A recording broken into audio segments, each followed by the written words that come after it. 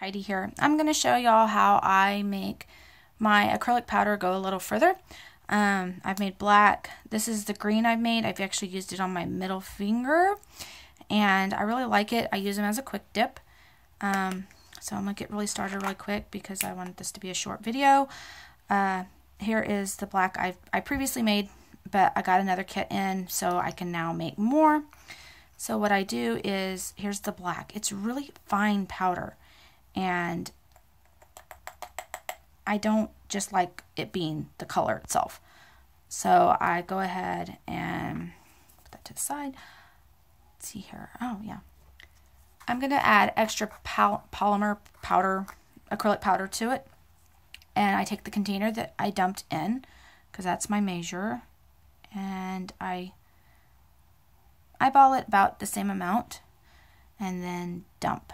Yeah, I know. I just added, it looks like white, but it's supposed to be clear when it dries on your fingers, to my black. So I'm going to add some eyeshadow color really quick. Scoop of that. I think I have enough glitter in there for right now. You don't have to add glitter, but to me this kind of makes the color go further. And you can tell that it sticks to the top. And these little containers I got from the Dollar Tree. Shake it, shake it, shake it, and watch. You can't even tell that I actually added white powder to it, or clear powder actually. So that is how I make my powder go further.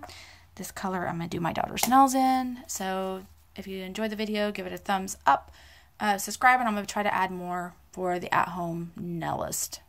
So bye-bye now.